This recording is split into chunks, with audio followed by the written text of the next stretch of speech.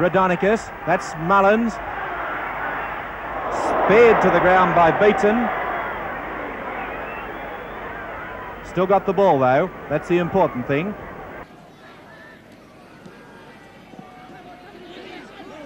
Oh, that'll be a penalty.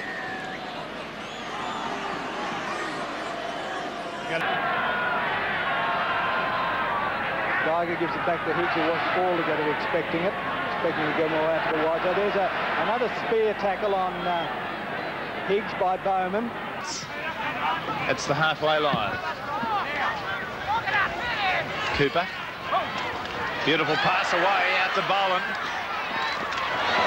Well, that wasn't a spear tackle from Glover. He picked him up and did a full... Players midway between the 22 and the halfway on the Great Britain end of the field. Skerritt picked up by Boyd and driven into the ground.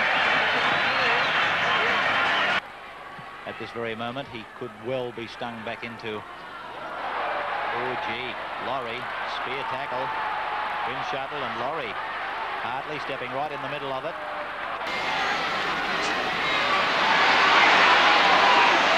Still inside the quarter. Cronin got up and said a few words to Boyd. There's Bob O'Reilly with a little inside flick to Sterling, and he got upended and belted to the ground, and it didn't do him a lot of good.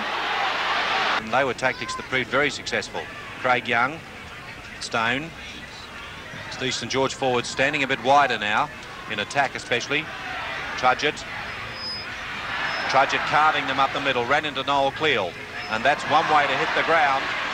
That would hurt anybody.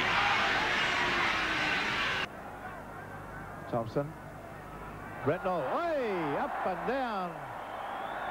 Miles the tackler. Elias, there's Roach steaming up wide of the ruck. Vorton goes for the grass cutter.